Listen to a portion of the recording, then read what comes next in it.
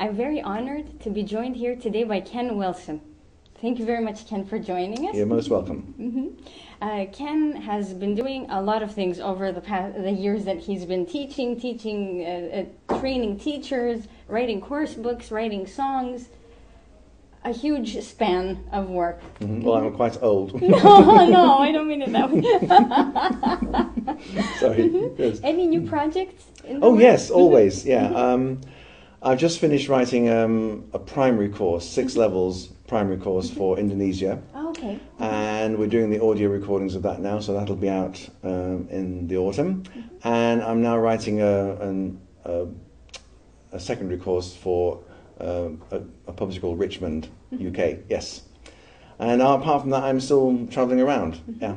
Okay, so that's interesting. Good luck with those projects. Okay, let's go to your session now. Would you like to tell us a few things about it? Well, I did 2 sessions here at ISTEK this time, which was very nice. The first one was a joint session with Özge Karaoglu, who I think everybody in Turkey knows now, who is fantastic working with young children and with technology. And we had a conversation about the fact I love the things that she does, and she quite likes my workshops. But you know, my workshops often use little pieces of paper, and they seem to be quite successful. Her stuff uses technology effortlessly. So we decided, actually we were having breakfast at a conference in Japan, and we decided it'd be nice to do a workshop showing that you can have a class where there's technology available and there's pieces of paper available, and they're equally valuable, and the students can have get equal value from those activities. So we did a workshop called The Joy of Tech and of No Tech, and we did 5 activities, a techie one from her, no 6, a paper one from me, so she did 3, I did 3, and it was really, really nice. I was so pleased we'd done that. And today, because I think that the conference title was a really, really interesting one, and I think one of the most important things we need to think about from the students' perception through their eyes is their type of ability, because we always talk about mixed ability classes, when in fact often classes have people with lots of different talents and abilities, not necessarily the ones that work well when they're reading a text or trying to work out an answer to a grammar problem. And my basic feeling about this is that our system is completely wrong, that we only ever test people's ability to read, write and count. After 500 years of exams, we still know no better way of establishing how good a student is in all of their possible talents, except to give them a written examination or a multiple choice test, or ask them to add up some sums, right? And so part of it was about the theory of multiple intelligences, but generally speaking about how to go into a classroom where you know that some of the students will find what you might call a traditional way of delivering information about a language, teaching a language. They might find that difficult. So to find ways in which we can vary the style of things to include activities which cater for all different kinds of ability.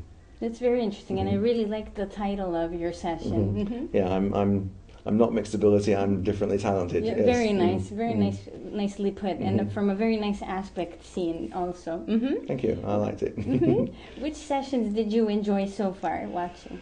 Well, of course, Professor Mitra is just astonishing.